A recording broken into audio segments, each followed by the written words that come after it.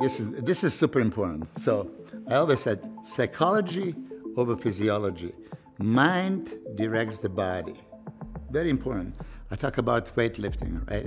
So if you go to the gym and your mind is telling you bench press, it's not telling whichever muscle is going to do that. You're going to just bench press. Squat. You're going to squat. You're not going to focus on what muscle does squatting or benching. So this is why I get the weightlifting out of the head.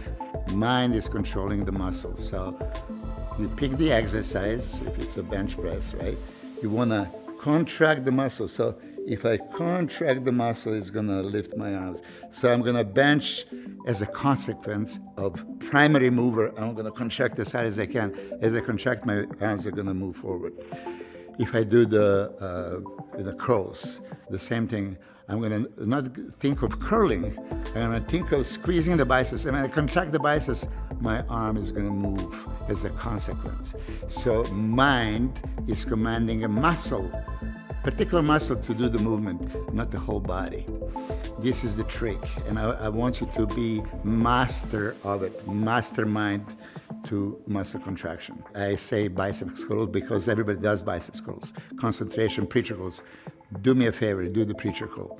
And as you start from the top, right, you're going to start lowering, but immediately forget about the movement.